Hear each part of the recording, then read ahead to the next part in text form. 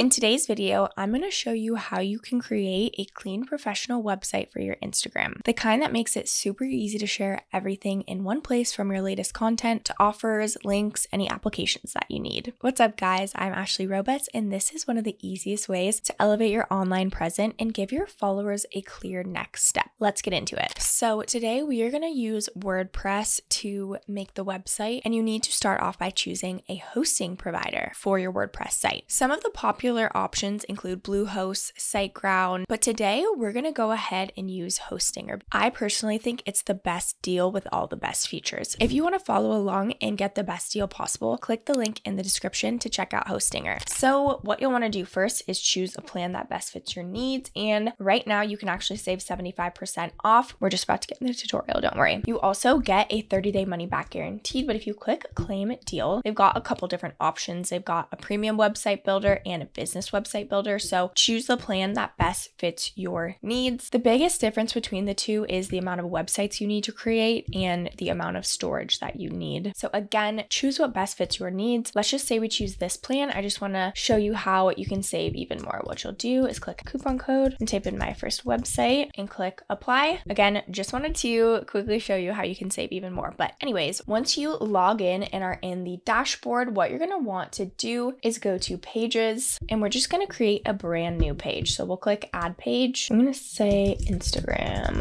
website. Actually, we're just going to call it links. And we're going to go ahead and edit with Elementor. This is a plugin that you can use. They also have a free version. I personally think this is the easiest and most intuitive page editor in WordPress. So now what we're going to do next is we're going to drag a container. We'll drag a container over here, and then we're going to add a heading within the container. Then let's say Ashley's links. We'll go ahead and move that to the center, and we can go ahead and change the typography over here. You can edit the keystroke. Maybe we actually want this in all caps. Cool. We can also change the color. We'll keep everything one color for now, and then we can go back and edit that. After this, what we'll want to do is we'll go ahead and click add element. Let's just add another container under here. Amazing. So maybe this will be a photo that we'll add just to make it cutesy. Again, we'll kind of come back and add that. I kind of like to do the structure and the outline first and then go in and add the details. So what we can do next, we want to add some buttons for our links. Oh, before that, actually, I always highly recommend just adding a container. It just kind of keeps things clean. And then we can go ahead and add the button. Now let's go ahead and put this in the center. Now let's just say this first one is going to be our one-to-one coaching application. Amazing. Let's go ahead, and I kind of like that font. I think it's clean, but let's go ahead and change the background color. Maybe we want to make it a little more bright. You also can just copy and paste a hex code right there. Okay, and if we want a second color, we can have that. Or we want a gradient, or we can change it to just be a single color. Maybe we want the text to be, we'd be able to read that. Okay, so since we're gonna have a bunch of different buttons, you just want to customize whatever you want the button to look like before we duplicate it. So now what we can do is duplicate. So maybe we want to say check out my website. Maybe this one is group coaching application. Maybe we want to duplicate and say YouTube channel, and maybe we want to separate these out too. So what we can do is we'll do a container, and within here we can go ahead and add a heading. And maybe this is,